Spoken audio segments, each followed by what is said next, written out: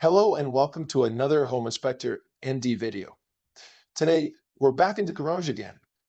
Many of us have garage door openers, but they are old and require simple garage door remotes. After decades of use, many are broken, or like this remote here, work only when it wants to. This is frustrating. So what do you do? Well, just like everything else in your home these days, make the device smart. Of course, the question is, how do I make my 20-year-old garage door opener smart? One solution is to get a wireless smart garage hub add-on. What this does is remove the old remote from your keychain and moves that action to your smartphone. If you're like me, you already have your outdoor security cameras and lighting control on your phone. So having this control on your phone feels natural these days. The added benefit is that if you have a family, each one can control the garage door from their own phone without needing a new remote for each person. The other benefit is something I never would have considered viable until more recently. Unfortunately, more and more people are being affected by porch pirates. These are people who go around neighborhoods and see a dropped off package from the likes of Amazon or UPS and simply steal the item from your porch. Amazon now has something called Amazon Key.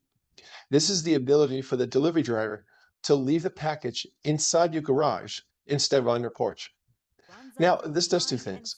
One, it protects your package from theft. So you may be away at work all day and your package is not left on your porch waiting for some passerby to steal it.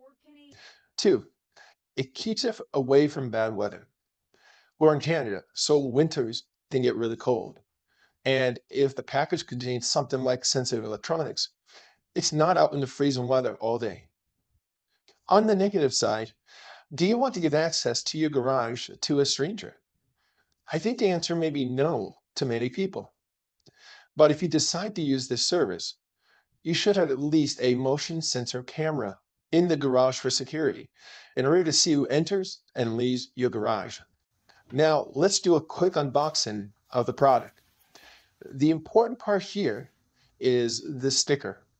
It's a reminder that you need to make sure that this product is compatible with your garage door opener. And we'll get back to this later. Open up the box. We see the ad for the Amazon Key service for Prime members we talked about.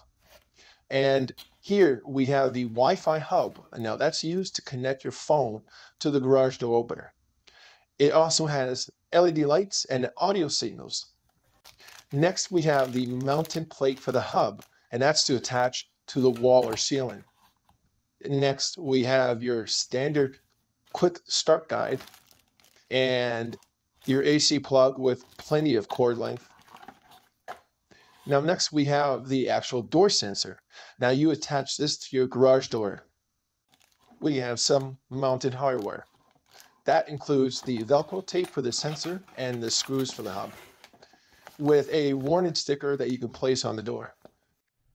The next question is your old garage door opener compatible with this smart device?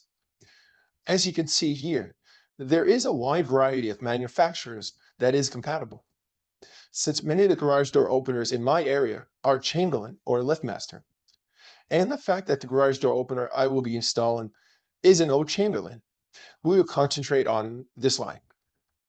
If you have a Chamberlain, LiftMaster, or Craftsman opener with a yellow, purple brown, red orange, or green learn button that was manufactured after 1993, then it can be compatible. This button provides a specific radio frequency to communicate with the receiver. The button in this garage door opener is found at the back of the device. And here we have a green button. Since this device is made in 1995, that tells us that this should be compatible with the My2Tech. The installation of the device is fairly easy. There is no detailed instructions in the box because the app will walk you through every step. So the first thing you need to do is download the MyQ app from the Android or Apple Store. Use your QR code app to scan the QR code from the Quick Start Guide.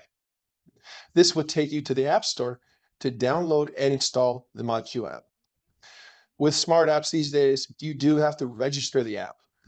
Not a fan of this, but I just use my Google information to quickly register. There are only a couple of things you need to do for the setup in the garage. The main hub can be installed either on the wall or ceiling. I chose the wall with an outlet nearby. Using the mounting bracket and the provided hardware, install the bracket. Just make sure it's at least 6 feet high. And then just plug the hub for power and put the hub on the bracket. The other part is the door sensor, which would tell you its open or closed status. Install this device near either top corner of your garage door and just use the Velcro they provide to attach and pull the tab out of the sensor. That's all there is for the physical installation. Next, the app will guide you step by step on how to complete the setup for use with the smart device. The installation consists of pairing the hub to your Wi-Fi network. Then you just need to pair the door sensor with the hub by pressing the button on the sensor. And from the app, choose which garage door opener you have. And then when prompted, pick the color of your garage door opener learn button. In this case, we have green. It will then tell you to push the button. So we press the green button for just a second. Now the connection should be established. Now let's test the operation of the smart garage door opener. And it works nicely with no delay. But there is one thing I absolutely hate about this app. And if you notice, there is a very huge ad at the very top of the app promoting its other products on the main screen. And now let's try closing it.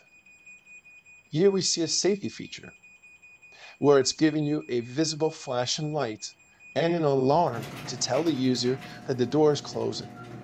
The app also tells you how long it's been since it was open or closed and its history. The other major option is using the Amazon Key feature for deliveries. Here, you can add your Amazon Prime membership to the app.